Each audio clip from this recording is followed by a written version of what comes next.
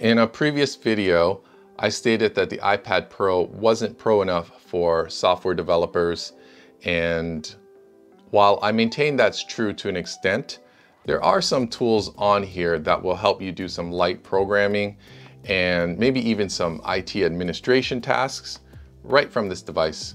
So let's take a look, see how we can do that. So there's three main strategies in using the iPad Pro as your software development platform, and I'll just go over them quickly. The first is editing and executing your code directly on the device. This is the holy grail of using this as the programming environment because you don't need an internet connection and everything just runs here and you can see it on this device. The second is having another machine that you remote access from this device and having the development environment externalized. And the third is sort of like the second, but using something like the web browser to program through the internet and then have the code again executed on the cloud platform.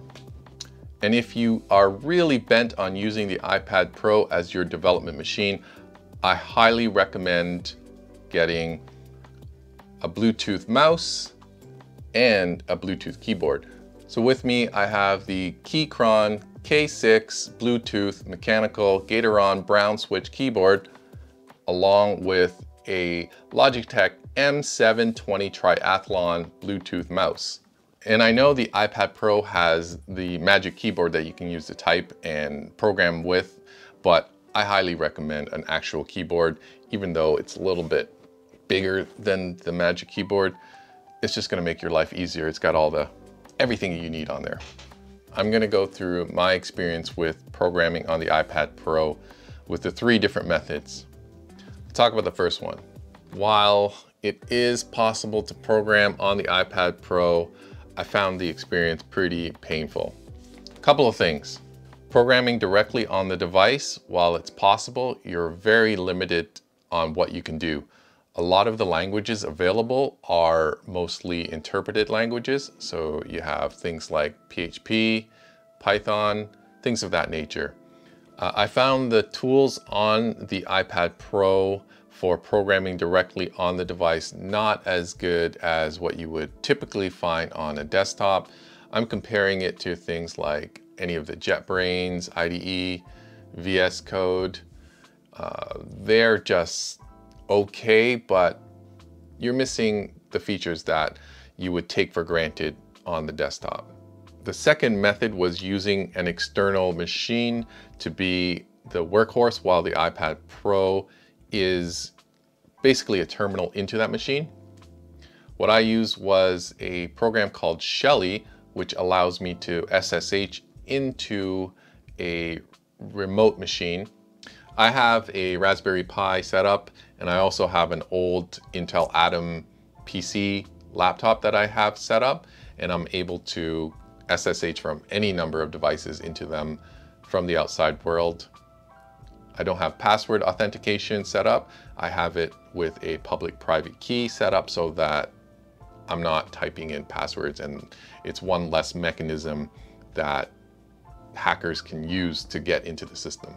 There are a ton of things you can do from the Linux command line, and you can use something like Emacs or VI code directly on there, and there's tons of tools to allow you to compile, run web servers, run servers in general from your Raspberry Pi.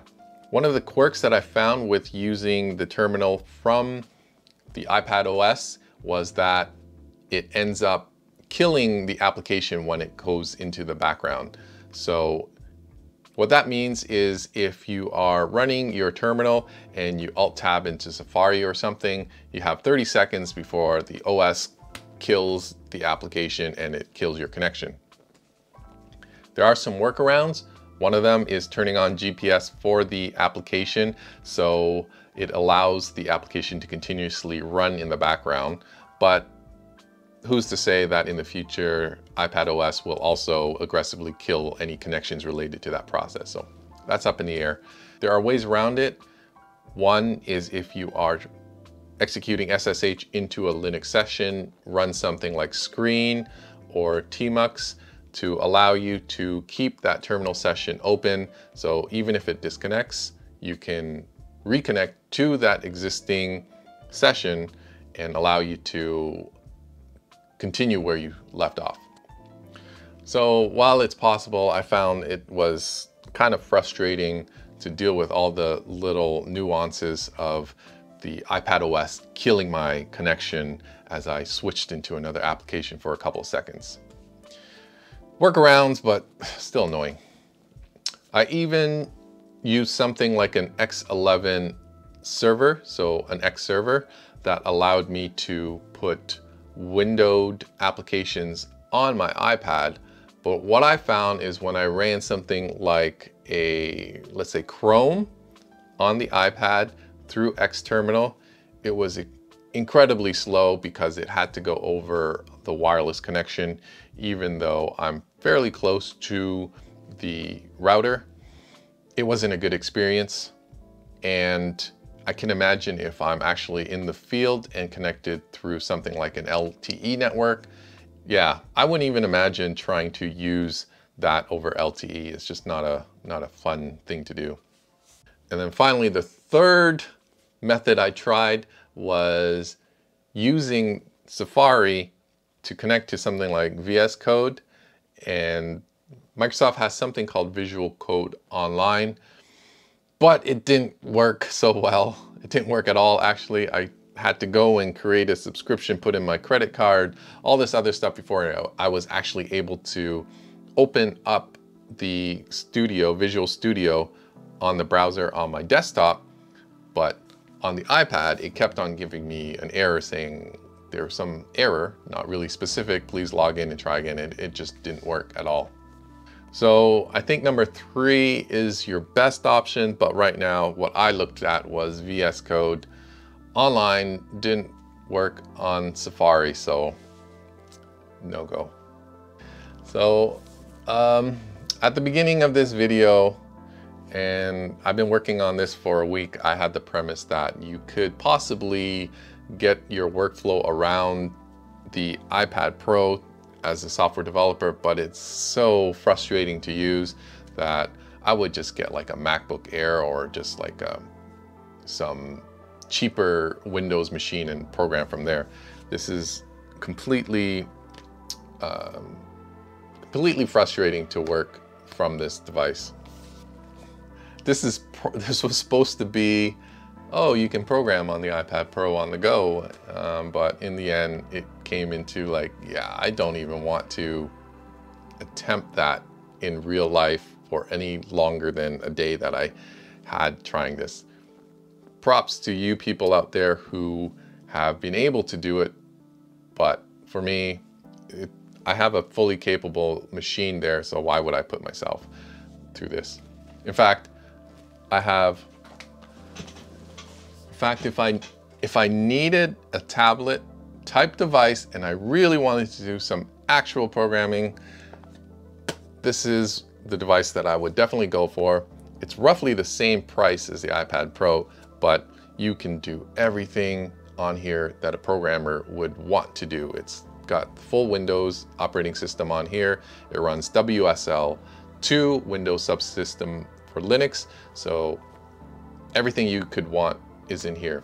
If you're a programmer, you'll definitely want something like this as your portable development machine rather than the iPad Pro.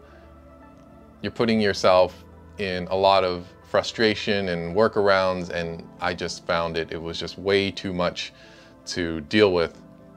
So it's just a bunch of complaints from me. However, if you're just starting out learning programming, it's a great way to use the iPad Pro, what you already have, to do some of the experimenting and programming on it. So I wouldn't discourage you from doing that if you are, let's say, a computer science student, or you just really want to maybe get into web development and get the feel for some of the programming. In conclusion, it's doable, but not ideal. And if you're a hobbyist or possibly even a computer science student, you can get around it by using the iPad Pro as a development machine, but you're really, what's the word? Yeah, you're really causing yourself more troubles than it's possibly worth versus another machine that has everything you need in there. So can you use the iPad Pro as a development machine? Maybe, if you're crazy enough.